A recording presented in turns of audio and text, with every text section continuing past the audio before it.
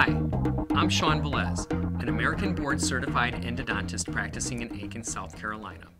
In today's video, I'm going to show you how to isolate virtually any tooth in the mouth using only 4 rubber dam clamps. It's easy. Let me show you how to do it. Rubber dam isolation is one of the most important steps in root canal therapy.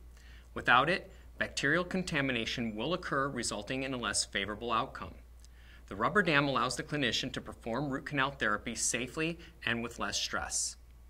Minimizing the number of clamps used will make this step less difficult and more efficient. The 4 rubber dam clamps I use are the number 1, the number 4, the number 9, and the 209 SM. The number 1 clamp works great for bicuspids, small molars, and prepared molars. It is placed in the following manner.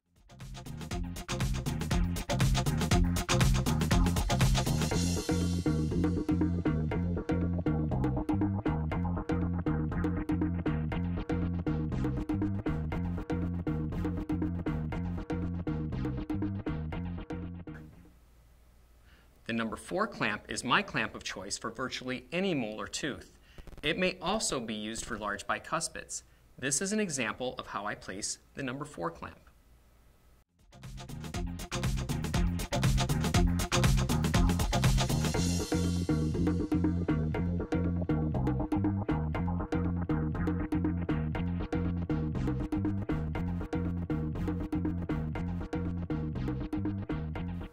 The number 9 clamp is an excellent choice for most anterior teeth.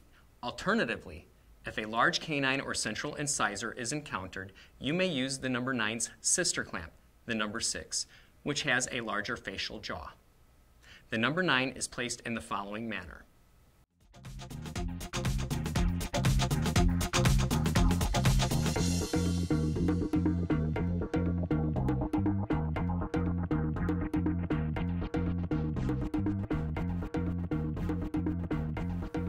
One of my favorite clamps, the 209 SM, available from Ultimate Dental, allows the clinician to isolate even the smallest teeth. Its thick bow allows this clamp to securely grip onto prepped and broken down teeth. It's one of my secrets.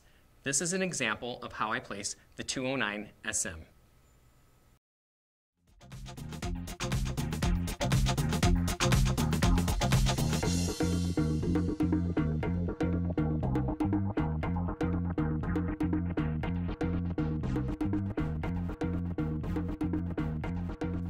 Here's a visual guide that I use to train my assistants on where to punch the rubber dam and where to place the respective clamp.